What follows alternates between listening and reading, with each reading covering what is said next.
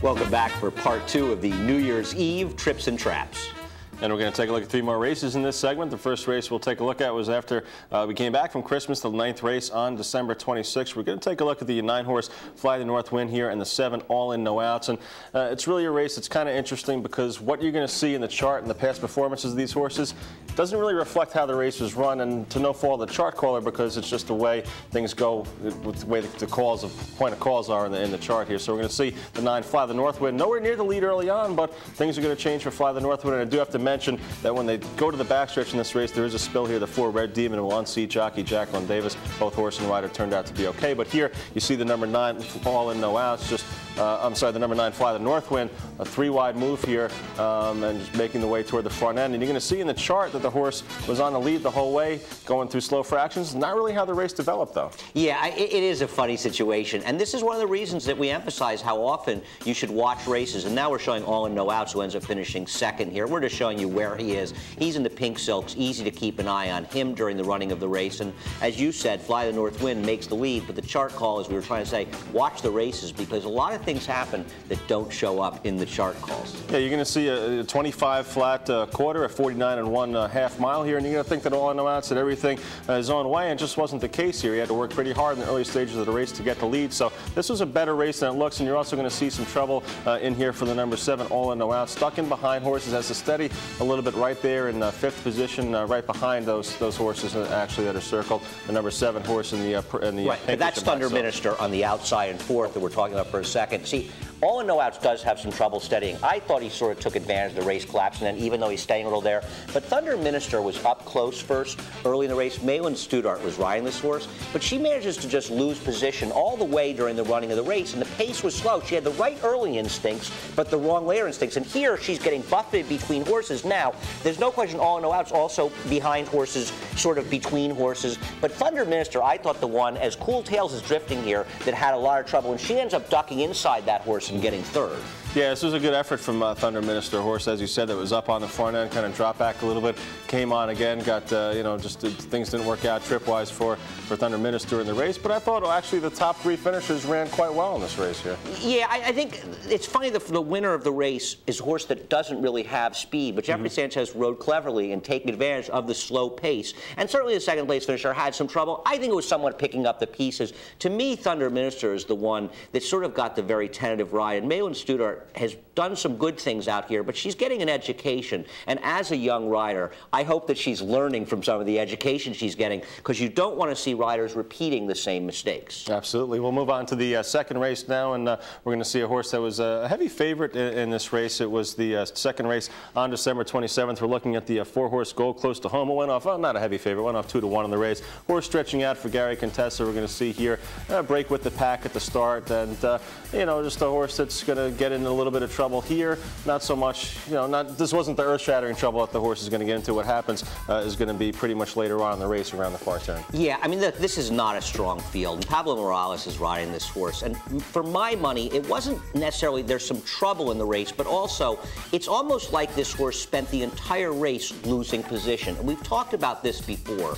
It's the inner especially. Moving forward is what you want to do. Gold Close to Home is a horse that's broken 3 to 4 lengths slow every time he's run until this race. He breaks maybe a half slow here. He's a horse that's been running in sprints. He certainly has the speed to be closer, and basically he's not that far out, but he's just sort of spending the race, getting shuffled, and he's 2nd to last in the picture right now, and we're going to end up moving to the head-on shot to show around the tower, and there he is. Yeah, it's a little hard to see from the pan shot because it was a foggy day, but you see Gold Close to Home in a bad spot here, kind of 3 or 4 wide in between horses, has to steady a little bit there as he gets sandwiched a little bit. Then they're moving farther around on the turn, and once again you'll see him. We're going to pause it a little bit here just to ID him. He's in the white cap toward the back, about 4 wide there. So not only is he losing ground, he's losing position in the race, and he's going to steady again here. There's some other trouble to the horses down inside there. So just not things just didn't work out very well here at all for the number 4 Gold Close to Home, and we're going to see in the stretch, the horse makes up a little bit of ground. Makes up a lot of ground. Hoist the Gala was the horse of the Green Silks in that head-on shot that was having trouble on the inside, and he's moving quickly on the inside. He ends up finishing 3rd.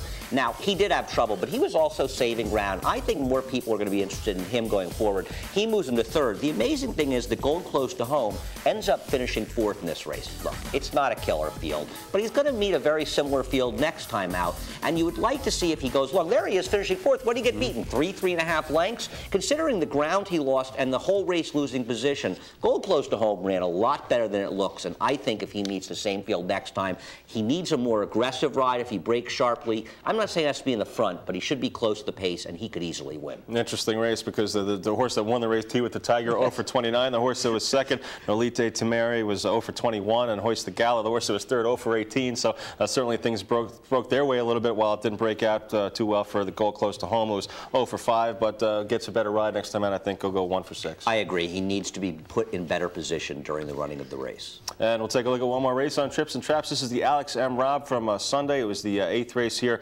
at the Big A. We're going to take a look at the number 8, Get Serious, who looked to be, on paper, the main speed. The amazing thing is, look at the turf course. It looks like it's bright green. You're surprised they're not riding the 9th from the turf. But anyway, what happens to the start right now, Get Serious, you see him stumble and drift back there. Get Serious was absolutely the main speed in this race. Everybody expected it. The 3 horse who ends up on the lead in this race and finishing 2nd was not getting the front from him. And of course, the 12 horse, Our Clear Victory, who ends up winning the race. Now, he still rated a little bit here as though he thought Get Serious in the race. It was actually a very good ride in this race by Stuart Elliott, riding him conservatively, but Get Serious getting left changed the entire complexion of the race. Yeah, no doubt about it. I think there's no way that South 4th Street holds on to be 2nd in this race if Get Serious is up there doing his thing on the lead, and probably Our Clear Victory is affected too because maybe they have to go and chase a little bit earlier than they would have here, being able to just sit off this slow pace set by South 4th Street. So there's no doubt about it. Changed the complexion of the race, slowed the pace down early, and that made it tougher for closers to rally from off the pace. No question. And this was an absolutely dawdling pace. They went 24.91, 49.47. And you saw paces that were just much, much faster by weaker horses during the run of the card. This is an absolute crawl fest. I want no part of South 4th Street. If he couldn't win this race and loses by a length and a half in here with this easy pace, the winner also gets a nice stalk, as you said, but the 3rd place finisher, Ichabod Crane, who I think is a very talented New York bred. He is the only one of the closers who had any impact in running this race, and we're going to see him. There's sticking his nose in the screen right there. He's too wide. Jeremy Rose gives him a good ride, not his fault. Does everything right. It's just considering the pace, he had no chance. He loses the race by 3 lengths. I think if Get Serious breaks, we see a more fairly run race, and I think Ichabod Crane would have won this race, and won maybe by a couple of lengths. Yeah, I'm not the biggest Ichabod Crane fan, but I certainly can't argue with your point here. A fair pace, and you would have to think that Ichabod Crane would be right up there on the finish. I think he's had some chances in races where he should have won or should have given a better account of himself throughout the year. He hasn't done it, but nonetheless, certainly compromised here in this race. Yeah, I think it was very much a race dynamic situation. I can understand what you're saying, and you could say he didn't have as much of a finishing punch as maybe he could have had in that race, but I just think the dynamics led to the exacta finish in here, and not really as much horse's ability. You get the feeling that if they ran this race over another 30 times, that the Our Clear Victory in South 4th Street would be not even in the top 3 most of the time if Get Serious breaks and does his thing on the front end. Yeah, you know, I don't want to knock Our Clear Victory. I thought he ran well, all things considered. He's had a good career. Yeah, you know, and the fact that he was able to rate off the slow pace showed a different dimension for him.